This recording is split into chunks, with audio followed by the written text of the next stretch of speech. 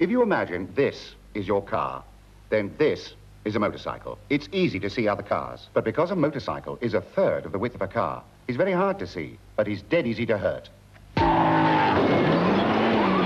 And that's why, at junctions, I'm asking you to give a second thought for bikes. Stop, think once for cars, then think again for bikes.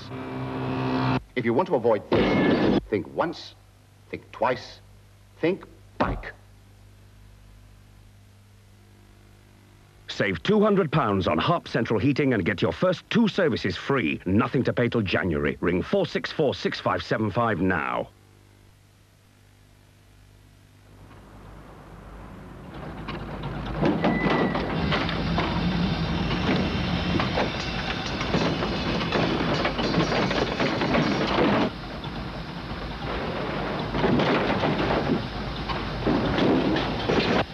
If you're thinking about buying a new car, even if you aren't a NatWest customer, do drop in and ask about a personal loan.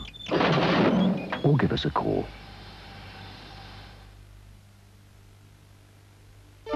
This is the martini time of day.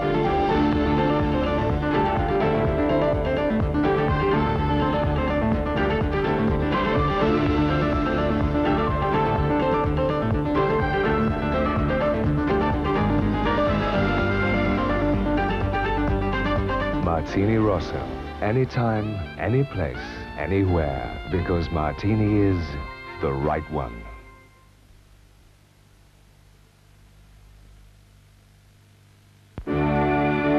When you really appreciate your food, why not show it? Let's have a big hand for fish and chips. How about a round of applause for hamburgers? Now let's hear it for the good old banger. Not forgetting, of course, fish fingers. And last but not least, a really big hand for the great British breakfast.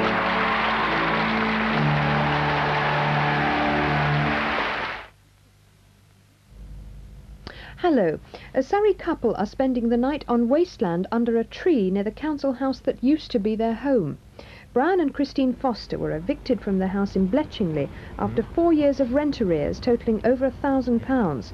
The council say they've no obligation to house the Fosters, whose 2 children have been taken into council care. The Fosters now say they've been punished enough. The day we got evicted the second time, you know, I asked if there's anywhere where we could go, and they said no. They washed their hands of us. 3 firemen and a lorry driver are in hospital after an acid spillage at Heston Services on the M4. The sulphuric acid is thought to have leaked from 2 large plastic containers. The victims were taken to West Middlesex Hospital, but they're not thought to be badly hurt. A woman sacked from her job at Golders Green Crematorium has lost her fight against unfair dismissal. Jane Turnock was sacked because she insisted on wearing trousers, even though her employers said they might upset mourners. Mrs. Turnock claimed unfair dismissal, but today the Industrial Tribunal ruled that she'd been fairly sacked because she disobeyed a lawful instruction from her boss. A couple from Ilford want warnings to be printed in holiday brochures about the danger of open lifts. Their son, Mark Peacock, was badly injured when he fell in a lift in Menorca, and his arm was trapped between the wall of the lift shaft and the moving lift floor. Gardeners in the Thames area are being recruited in the hunt for a nasty species of stinging nettle. Eartha urens is smaller and lighter than the normal sort of nettle, and its sting is vicious. But one of the country's biggest manufacturers of homeopathic medicines is looking for large patches of them to use in making a cream for insect bites. Now the weather. Tonight dry and warm. Tomorrow dry and fairly sunny. Warm in the afternoon with a high of 25 degrees centigrade, that's 77 degrees Fahrenheit. The northeasterly wind a little stronger than today. Well, that's it. Now it looks familiar with Denis Norden.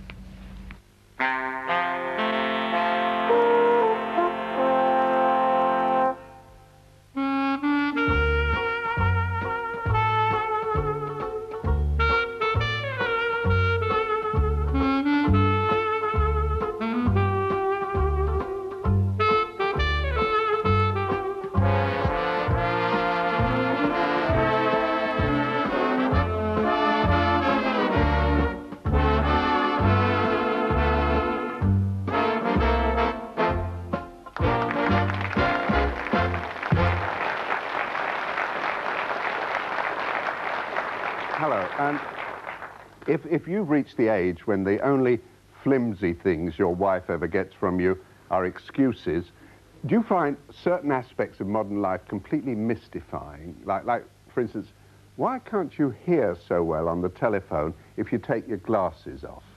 Or, and even greater mystery, how can a man with a paid-up mortgage, a car and a grown-up family still not know whether a toilet roll is supposed to be put in so it unwraps over the top or from underneath? Well, they're just a couple of the reasons why this programme scurries back to the 1930s and the 1940s, those less complicated days when what we now leave as a tip could buy the whole dinner, and when anything considered even slightly pornographic was always posted to you in a plain brown envelope, so everyone knew immediately what it was.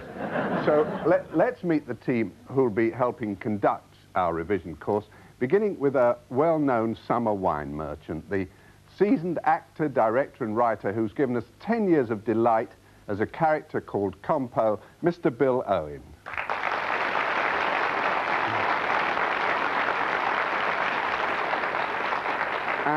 And next to Bill, well, in a world that's becoming increasingly dominated by commas and semicolons, it's a rare pleasure to welcome a lady who's always been an exclamation mark.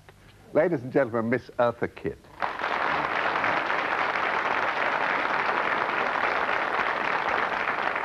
And at Eartha's other side, someone else to set your pulses racing. A welcome return visit from the entertainer who's so devoted to nostalgia, he still twists wire coat hangers into little statues of Joan Crawford. Who else but Mr. Larry Grayson?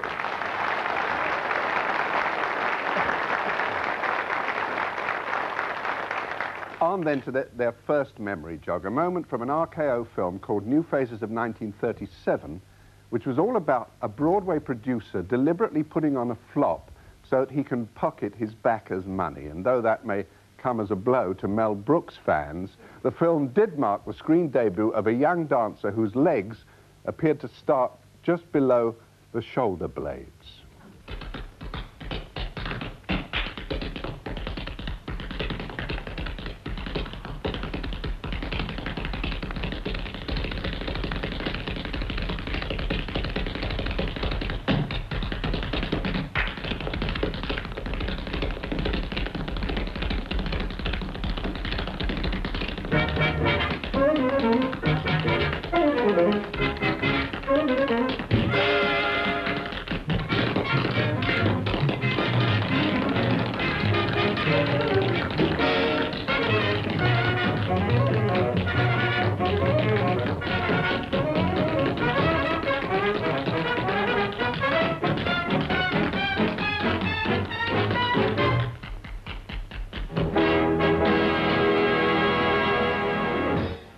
That's your weekly tap dancing fix. Now, Bill, who was she?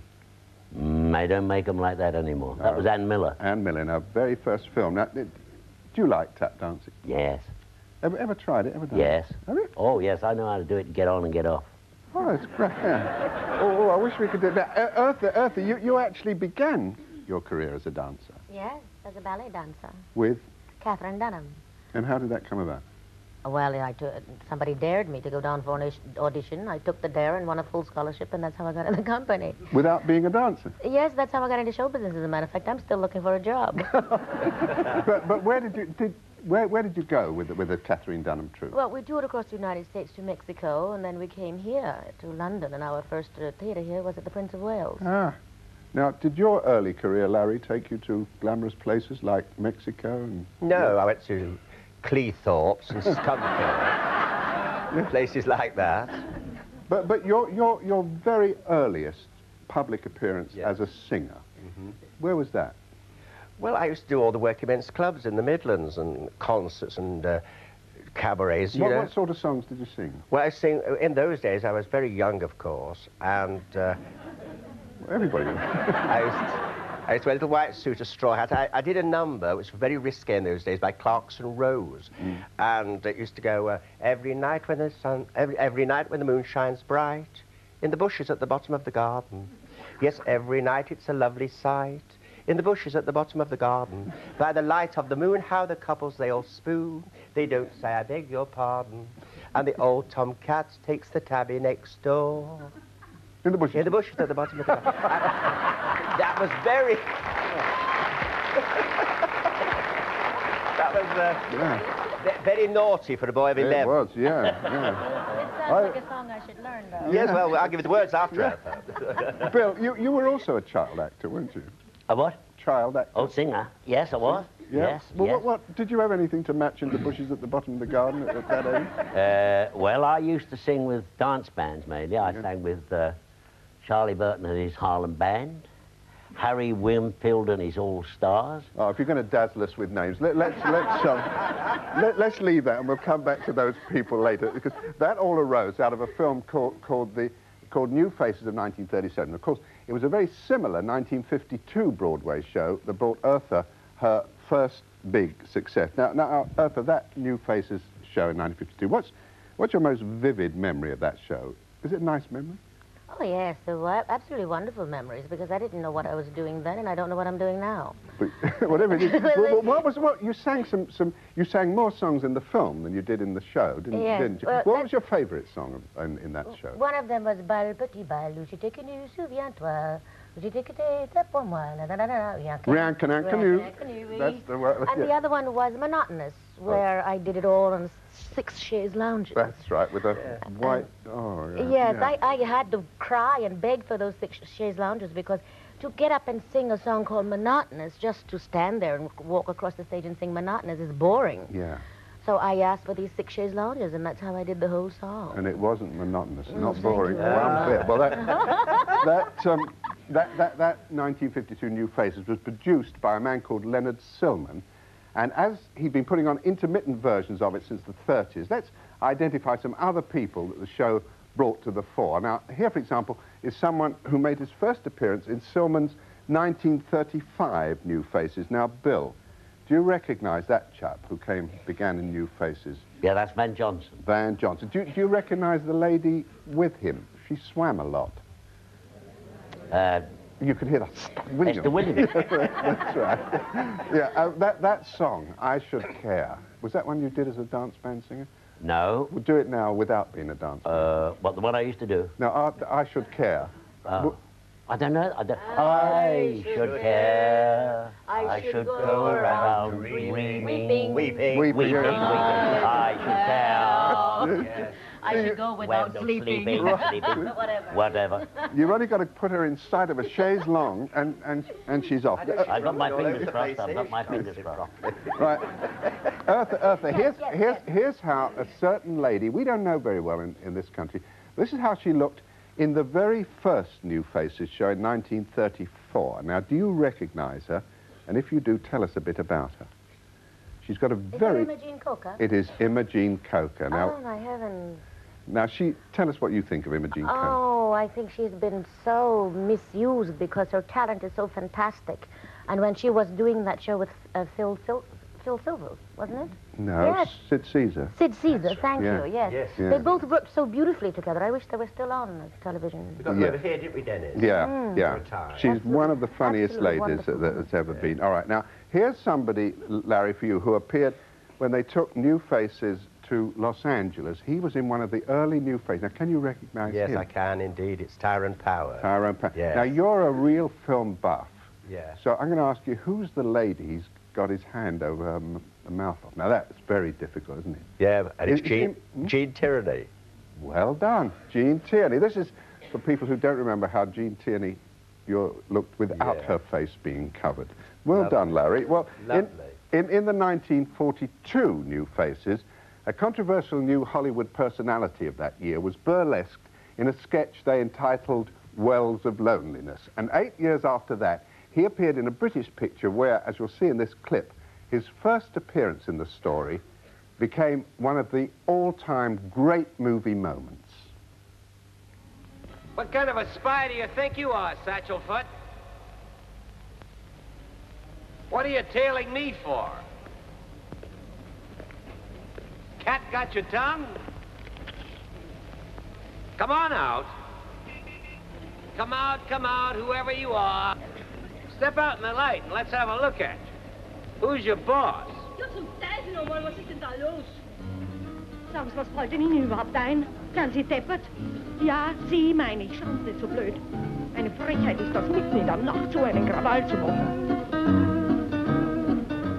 Well, isn't that a good moment? Now, Larry, the name of the film? The Third Man. The Third Man. And who was that man in the doorway? Well, it's hard to believe today, but it was Orson Welles. Yeah, he's changed a bit. I mean, yes. Well, it's the Mind you, lager. that cat doesn't look too good today, either, you know? I think I know the cat. Yeah. Bill, who was the other person in that little scene, the one who was walking? Joseph Cotton. Joseph Cotton. And do you remember the name of the instrument that you heard creep in? Thank you. That was a zither. Zither, yeah. It sounds like you got some of your cat. I have. Yeah, and what was the name of the guy who played the zither in that film, made a small fortune? Do you remember? It was a Greek name, wasn't it? It was an Austrian. Was it? Yeah. Do you remember Anton Karas? Yeah. Karas. Yeah. Right.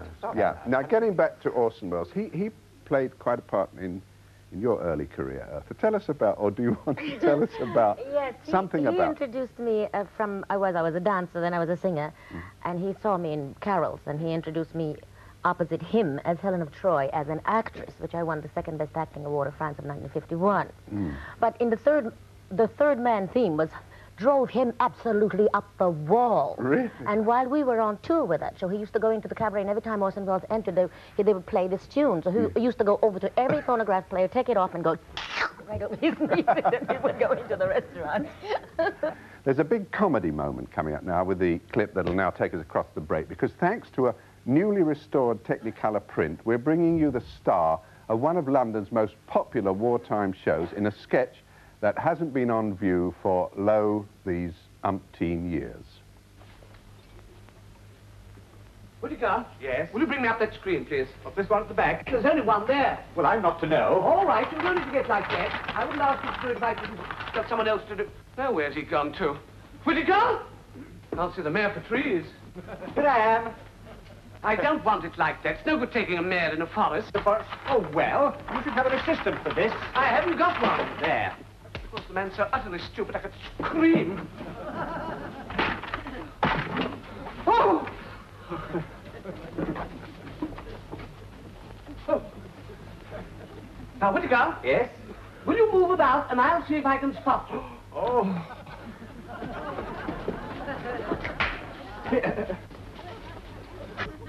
Oh. Marvelous! Absolutely wonderful! Yes? Oh, it is! Come and look! Oh.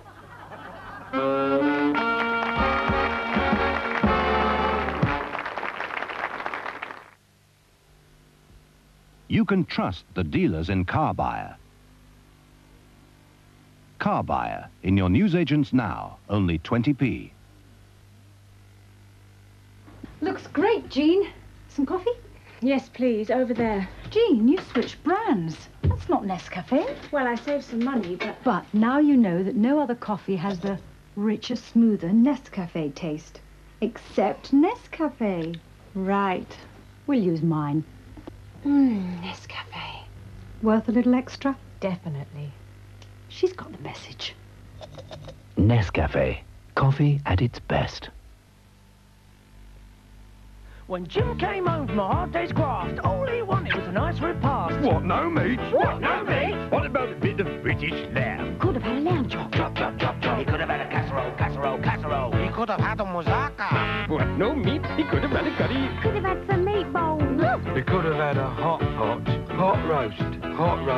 Could have had a shepherd's pie. How about a pan fry? He could have had it barbecued. What about a bit of British lamb?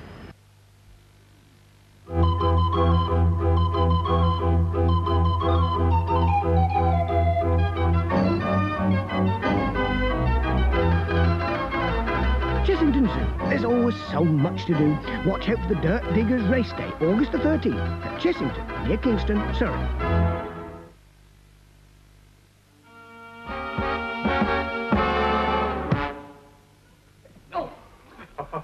Billy.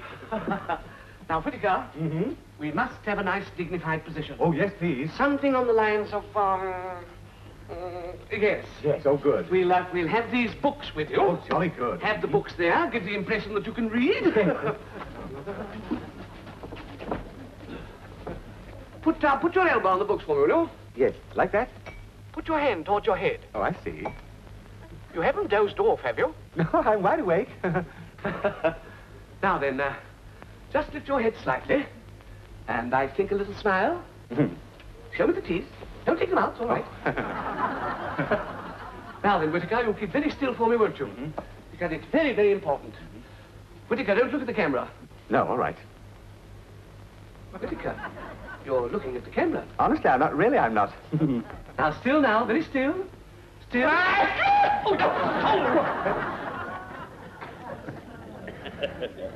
Larry, you enjoyed that, didn't you? Yeah. Oh, yes. Yeah, who was he?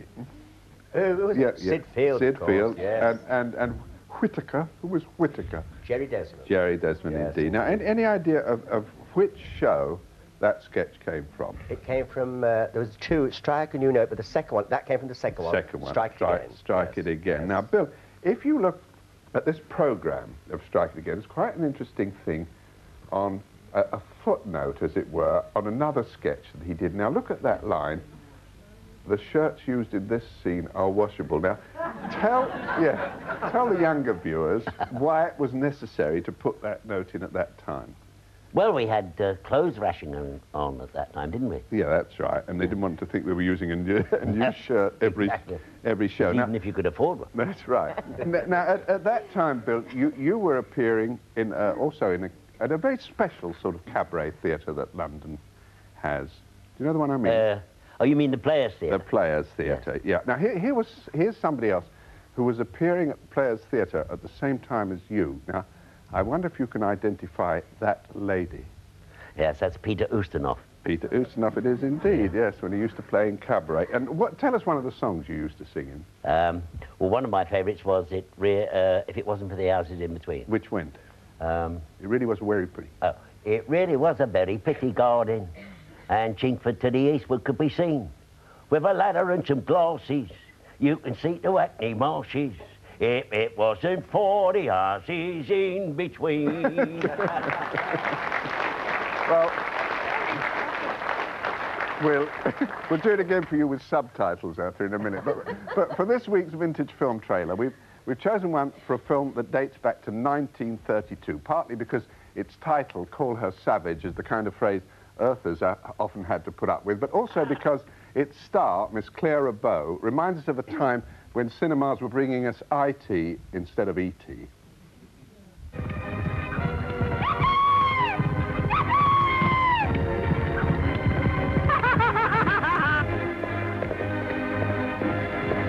that's what it was. To get me to make a show of myself. Dad brought them here deliberately, just for that purpose. And you knew it. Well, I knew they were coming. I didn't know who they were. And to be perfectly frank, Nasa, I don't know that I regret what happened. You savage.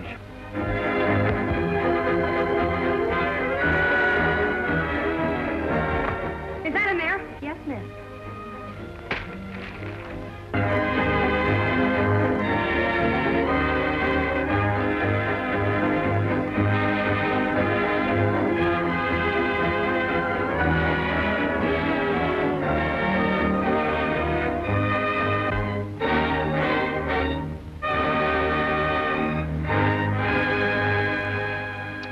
Bill, that lady, yeah. It looked like a Janet Rieger commercial, that slide. Now, was she one of the ladies that you used to entertain thoughts about? No, she never touched me. No? No. Well, which lady of that time used to disturb you? I was totally in love with Sylvia Cindy. Ah, you're totally in love with it. Day and night. Yeah. Now, Larry, actually, Clara Bow never really made it in the talkies. Why do you? What do you think happened? I don't know why. It just didn't happen for her. Yeah. Now, your favourite sort of Hollywood ladies were much more glamorous. More glamorous. Oh yes, I was for Lana Turner and Hedy Lamarr. That was my glamour. Yeah. Yes. Well, Eartha, she used to be known. Clara Bow used to be known as the it girl when it was as near as we could get to the word sex, and those kind of labels have always been applied to you. Now have you resented that, or has it been sort of fun? No, not at all. You know, you're the only person Love every moment of it. we never yet had anybody who's got all her body up on the sofa like that. And it's rather nice. Think of it next time Tessie O'Shea comes on. But you've always kind of sent up the sexy image, haven't you? Now, was that a deliberate ploy, or is it something you can't help doing? Well, I think I send myself up because I have never known what I'm doing, and I don't think I will ever know what I'm doing. I don't want to know what I'm doing. I may find out what my secret is. It works. Whatever you do, it works. Thanks, That's right. well, on now to a bit of music that takes us back to the days when the only BG in the charts was Benny Goodman, because in 1943, the girl singer he had with the band was still so unknown that when they appeared that year in a film called Stage Door Canteen, her name wasn't even on the cast list. If you had prepared 20 years ago, you wouldn't be a wonder now from door to door. Why don't you do right like some other men do? Get out of here and get me some money too.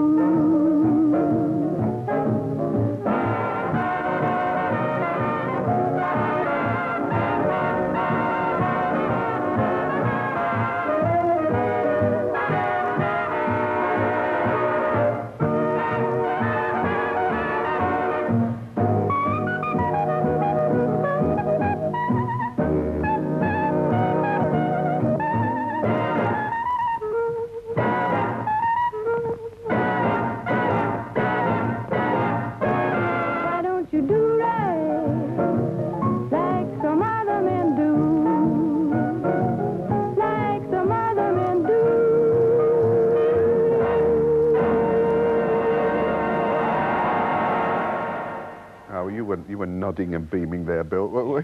Did you recognise her? Yes, that's Peggy Lee. Peggy Lee. Now, you told us you used to sing with some name bands. Yeah, big name band. Well, yeah, big names, but not very well. You've never heard of Charlie Burton before? Well, tell us the kind of song you used to sing with them.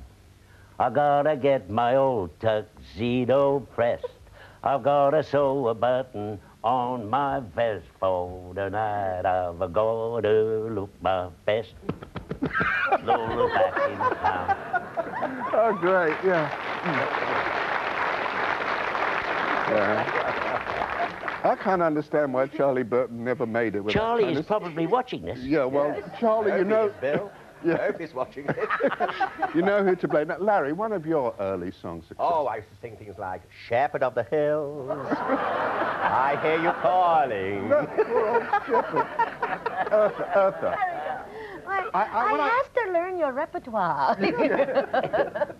What I'd love to hear from your repertoire is something that I don't think people have heard over here a lot. That's a song you sang in a musical called Shinbone Alley, where you played a rather dilapidated cat. Now, do you know this? So dilapidated? Well, a disreputable cat. Oh, really? Yeah. Oh. Well, do you know the one I mean? Just a little bit of it. Oh, you mean Shinbone Alley? Yeah, yeah. Do I remember it? Let's see. Francis. My youth I shall never forget, and there's nothing I really regret. The years I have thrown down the drain will sparkle like golden champagne. It's chitty-o, my diddy-o, prance and pirouette. It's chitty-o, my diddy-o, there's life in me yet. To the gay, to the gay, to the gay, to the gay, to the gay, to the gay, to the gay. Right.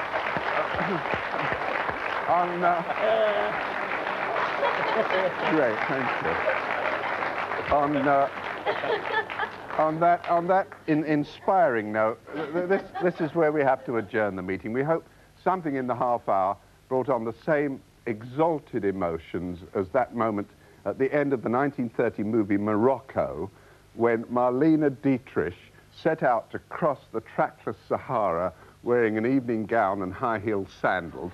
But if all we've actually left you feeling is that you're gradually turning from a bold young warrior into a bald old warrior, well, There is one bit of advice worth remembering. If you're ever asked to say what your age is, never lie about it.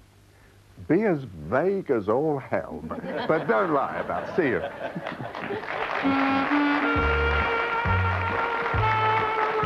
That's